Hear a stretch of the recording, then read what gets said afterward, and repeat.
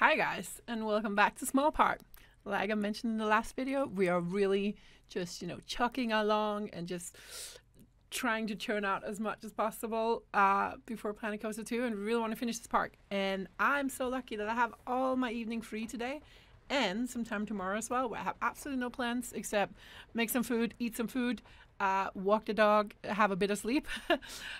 So I really want to try and actually finish this wooden coaster area, both the station, the scening, like the scenery around it, and the transfer track building and all those things. So that is what we're going to try and tackle. And I think there will be a lot of updates, and it will most likely just be one video of me only doing this because I want to get it done. So I think first up what I want to tackle is maybe just the station and try and make sure everything is right in there with lighting, and that, I fix this gap down here. So I'll work on the interior of the station, and then probably just slowly start doing the outside. I can see right here as well. We don't want that. So I'll work on the inside because there's no lighting in here and there's not a lot of detailing going on. Not a big fan of these yellow lines. I'm going to cover those up as well. So yeah, maybe I could... I know Pigeon tried to cover this guy up. Ah, yeah, the teddy bear there. Why did Pigeon put that there? Oh, that's funny. Maybe it's something he confiscated from one of the riders, or maybe someone dropped it and forgot it. I don't know. That's funny, Pigeon. I've never noticed that before. But yeah, I want to try and do something. So the story of this coaster, real quick to explain, is that it's supposed to be, this logging company came in to the Schwarzwald, the Black Forest or whatever in Germany, and they started cutting down a lot of trees. And obviously the wildlife living in the forest were really unhappy with that. So they, because they were unhappy, they summoned this huge woodpecker, which I built way back, like this is many years ago. And yeah, they're sea fighting because I don't think I can be bothered fixing it. Maybe I can, we'll see.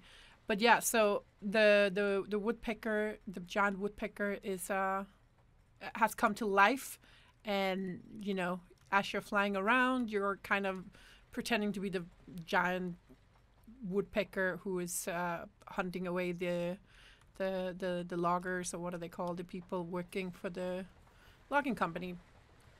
So there's a few gaps in the story here. Why are they using an old rundown building as their sawmill? Don't ask me that. That's just theming. That's just, to make it cool. If it was a shiny new building, it wouldn't make much sense. Also, I'm going to delete this because the company wouldn't put up a nest like that for birds when they clearly don't care about them. Initially, we had this basket here of not basket, this nest with huge woodpecker eggs. I kind of want to place that somewhere else. So initially we also only had the woodpecker here at the end. You don't see it until the end, but Pigeon really liked it, and he was like, we should use it out front as well. So you kind of get to see it when you're standing in line. So we also have it here. Might remove it from the backside. I don't know yet. We'll see, but I will work a bit on the station and come back after that. And I'm back, and I think I finished the station now. So I added lots of clutter, some windows, ropes. It's a very fine balance to go from like having to build something woody, like wooden textures, without it looking like Western theme. And I don't think I completely nailed it. Like, it's a bit Western theme, but I'm okay with that because it is a wooden structure and it is a theme park after all, so it can be a bit over themed. But yeah, basically I've just cluttered everything up. I added lamps everywhere. So I've disabled all the lamps. Let's just look at it at nighttime. I've disabled all the lamps and sunk in other lamps to give it the kind of glow I actually want. So we get this kind of warm glow instead. You still see the yellow fall off glow from the oil lanterns, but I think it looks cozy and warm, and I love it from the outside, just peering in through the windows and seeing this orange warm place. I hate these, by the way. I hate that we're also getting them in Planet Code 2. I'm sorry, but they just suck and they ruined the immersion in the theme. That aside, I think it turned out pretty nice. Added some clutter over here, some shelves where people can stuff their stuff and storage their stuff, I guess. I could have made them a bit bigger. Maybe I should go in and like delete like this. So for the ones that have backpacks, there's a bit more room for those. Make some slightly bigger ones as well. Would that be weird?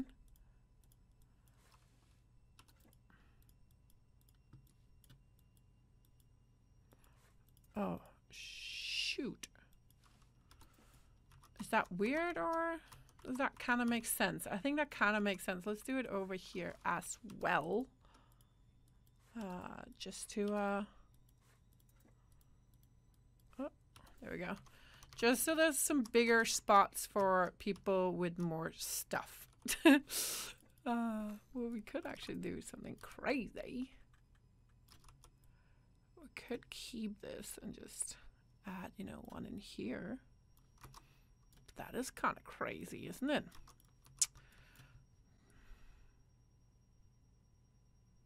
Sure, it's far enough in like that. I don't know. I think that's kind of cool, though.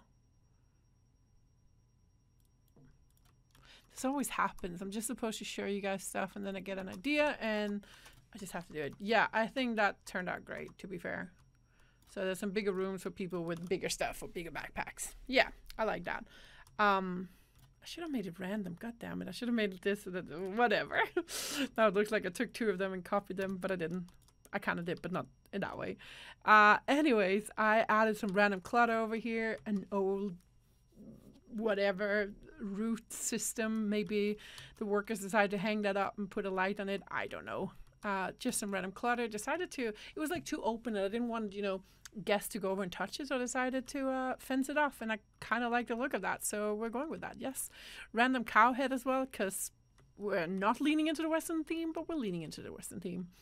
I finished off the stuff here behind the worker as well, the ride operator. Added a door that leads into nowhere, but at the exit I also added a door here that leads into a box, which then theoretically, if I could be arsed, would lead in here, you know. Those are the kind of details I would have loved to do if we're not in a time crunch. So yeah, plan code 2, I'll do that then. Oh, I need to fix this real quick. I'll fix that before moving on. Then I added a cute sign that says Guten Flug, which means basically have a good flight. I need to fix these out here. But yeah, I didn't do a lot on the outsides. Oh yeah, by the way, I also added like a trench down here because I don't like seeing the green grass underneath it.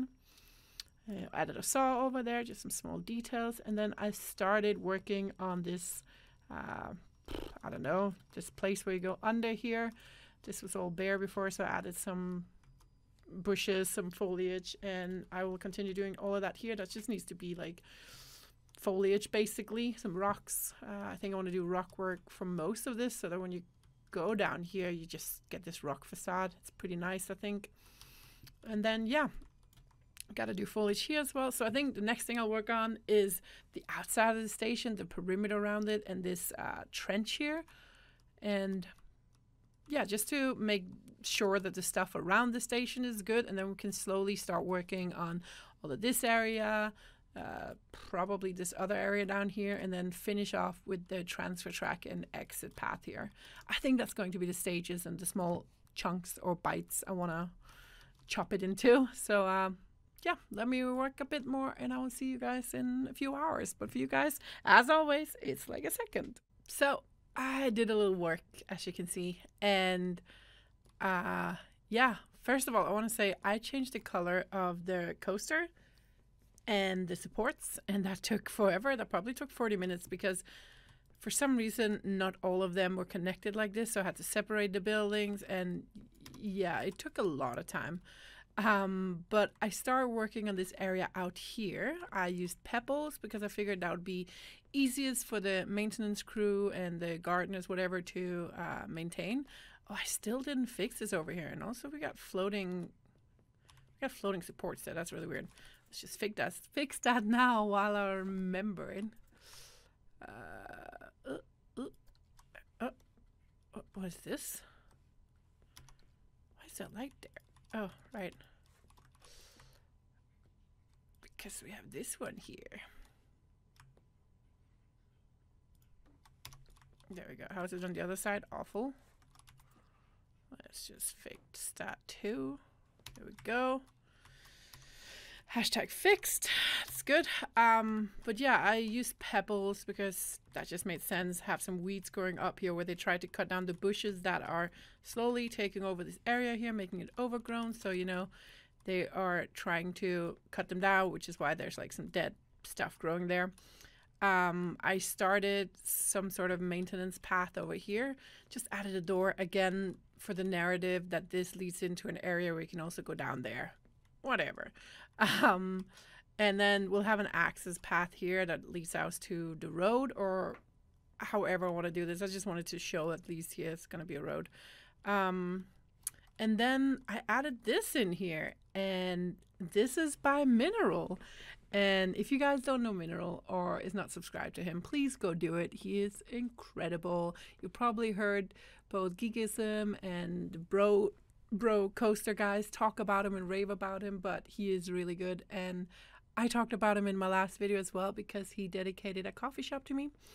And in his latest video, he's going over some of his like older projects that never really you know, got finished, and he never really showed them off that much. And one of them was like a British jank park, or at least a British park, and it had these ruins in there. And when I saw them, I was like, I love that, and I feel sad that it's never gonna, you know, be part of something. And I was like, I need this. So I asked him if he wanted to donate it because I knew exactly where I wanted it, and I wanted to put it in here. It's not completely done. I still want to add some trees here, and yeah, we'll see what else I'll come up with it, but I really like it here. As you come out from the station here, you kind of get this idea that this was an old forest once that the logging company has just now completely destroyed. And after they've taken down some of the trees, this old ruin has, you know, popped up or whatever. And yeah, so that's basically what I did. I didn't do much else, and I need to stop flying around this much because we're all gonna get dizzy. I just did some of the rock work here a bit. Oh yeah, on Pigeon's flat right here, I did add this wall here because I didn't like that you could see all the supports, and I like how this is kind of just, you know, peeking out over this wall. So I really like that. But yeah, added some trees here. Need to do, you know, a bit more foliage around here, all of this, a bit here. Have some cool lights here maybe. I think that could be really cool. And then obviously we need a path that goes between these trees here and around here. And then another layer of trees, so that path is kind of hidden between the trees. And yeah, so there's plenty for me to do. Still I gotta do all of this and all of this. I think, like I mentioned in a previous video as well, I just want to pebble this off because having a lot of foliage in here, it wouldn't make a lot of sense for the maintenance guy or like the gardeners to have to go and constantly trim it. Plus, I don't think I want trees in there. I just want to have this mumble jumble of supports, which I really like, this wooden color. So we'll texture the ground, maybe, well, actually, don't need to texture the ground. We'll add pebbles, and then probably with the pebbles, because when you end the pebbles, I'll show you that. Unless you use terrain, like I've done here, to kind of go over the pebbles, you get a really harsh ending of it, like this. First of all, this is a bit floating, but that's intentional. But yeah, you get a harsh ending. So what I like to do is, like I did here, just have some bushes at the end, some foliage to kind of break it up and make that transition from pebble to planko ground texture be a bit more smooth and seamless. So I think that's what I want to do. But I gotta keep chucking away at this because otherwise it's going to be one of those things I just leave and won't return to for a long time. So I'm gonna keep working on it. I want to finish this tonight. It's gotten a bit late already, but I want to finish this tonight. That would be an amazing accomplishment. So I have these two other areas to finish because this won't take that long down there, and this will probably take a bit of time. So I gotta finish this, guys. So I'm gonna put on the audiobook I'm currently listening to and just keep working ahead. And I'm back. So I played like another 2 hours almost, well, 1.5, whatever. And yeah, I got some work done on the backstage here. So this is, I like building backstage. I would love to spend more time on it. I would love to make it more small and more less Planco, less generic theme park, and more like cozy, and give the option of it being kind of like a family driven park that's, you know, slowly expanded over the years. I would love to do that, but I keep, you know, circling back to this thought of we gotta get done. We're like, it's fine, we're done, you know, that whole stamp, we gotta put that on it, and that means it just becomes generic. And I think it's fine, you know. At the end of the day, most people are gonna, you know, check out the actual park, and then sure, they might see, oh, there's some stuff over here, let's go check it out, oh, that's nice. You know, they might do that, which is why I want to clean up everything. I pebbled off this area here, started pebbling a bit in here. Probably gonna do, we have like a huge terrain difference here for some reason, so gotta throw some foliage in here, I suppose. And then I don't know, might do some rock work here or pebbles like we discussed, but I just think the edge of the pebble here will be very weird, but I don't know. We'll have to see. But yeah, I also started this whole path. We're just gonna have it like as a, this is sand, the texture sand, but that's to get the contrast between the dirt color, because we just want it to be like a dirt road kind of thing. But since we're using dirt as a ground texture, we can't really use dirt as well for the road, so we're using sand. Put in some generic street lamps, utilitarian kind of, and yeah, I just started a path down here. I finished off all of this foliage here with the trees. I put in lots of trees that have been chopped down, and some axes, hatchets, whatever. And yeah, I just think it turned out very overgrown and probably over themed, but the whole park is kind of over themed, you know. I don't know. I think it's okay. It's okay. It's fine. We're done. We gotta be done. I really love this ruin that mineral build. I think it, you know, it adds something to the area here, a bit to the store, the lore, and yeah, I like it. So I'm gonna head off to bed now because I'm tired, but we still have some work here to do. I didn't manage to finish the road all the way here and all the trees. I will do that tomorrow, I think, and then this is almost done as well, which is really nice.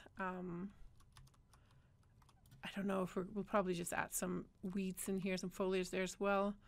And I'm not gonna do anything here because it's fine. We're done. Got a foliage up here as well, and yeah, I think this bit down here is pretty done as well. Could maybe have a rock there, but I'm using the rock texture brush, terrain brush, so it kind of blends in really nice and seamlessly. And yeah, I think that works fine. Gosh, I sound so tired, guys. I'm so sorry. But yeah, I think we'll be able to finish this tomorrow, hopefully, which for you guys is like 5 seconds from now, but you know what I mean. It's turning out great, and it's fine. We're done. People from BroNation will know that mantra, and that is definitely something I'm adapting right now. But you know what? As long as we get this park done and uploaded, I am all for it.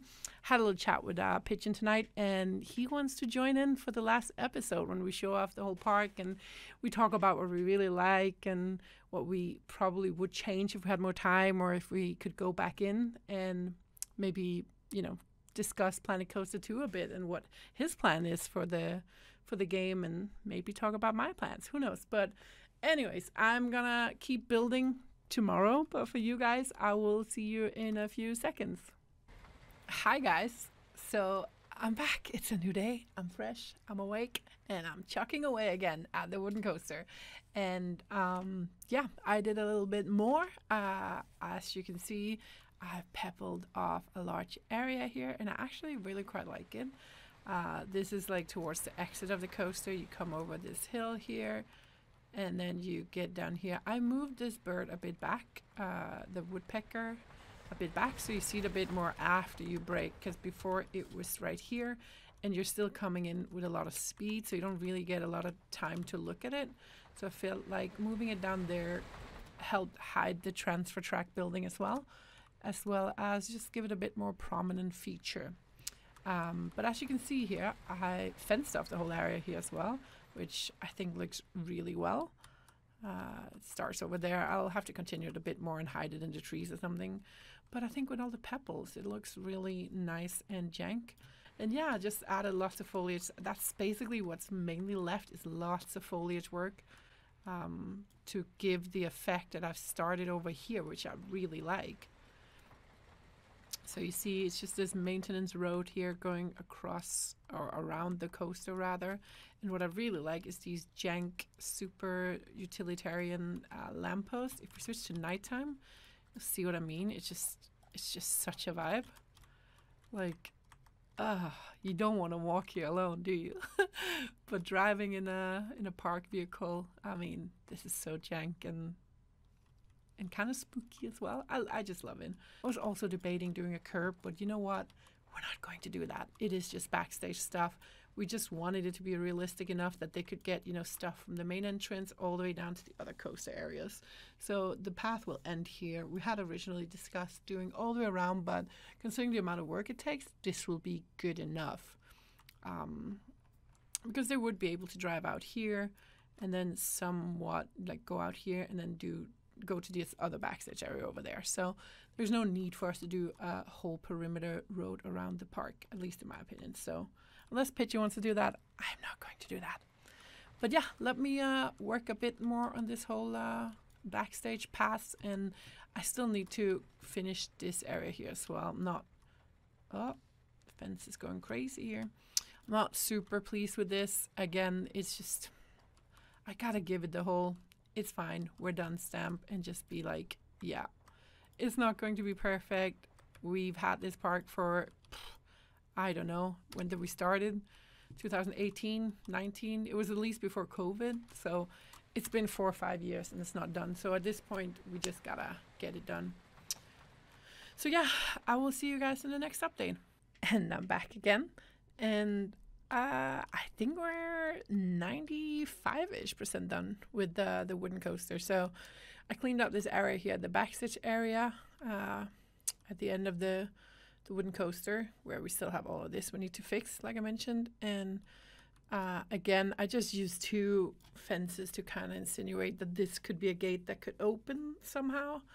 I'm not gonna spend time making that, you know, actually work or whatever, but it looks like a gate, and yeah, so it works. We just have a lot of foliage. You guys know me, I love the foliage. But yeah, just lots of foliage to kind of cap off the whole area here and make it look like a service road. And then I started adding just a bit of foliage around the fence as well, you know, the inevitable weeds that will grow wherever you have other seeds nearby and whatnot. So it's inevitable for them to have some kind of weeds. Then I placed some of these cones, and honestly, the idea behind them is that, well, you know, the cones will make the driver see there's a light pole here, a lamp post.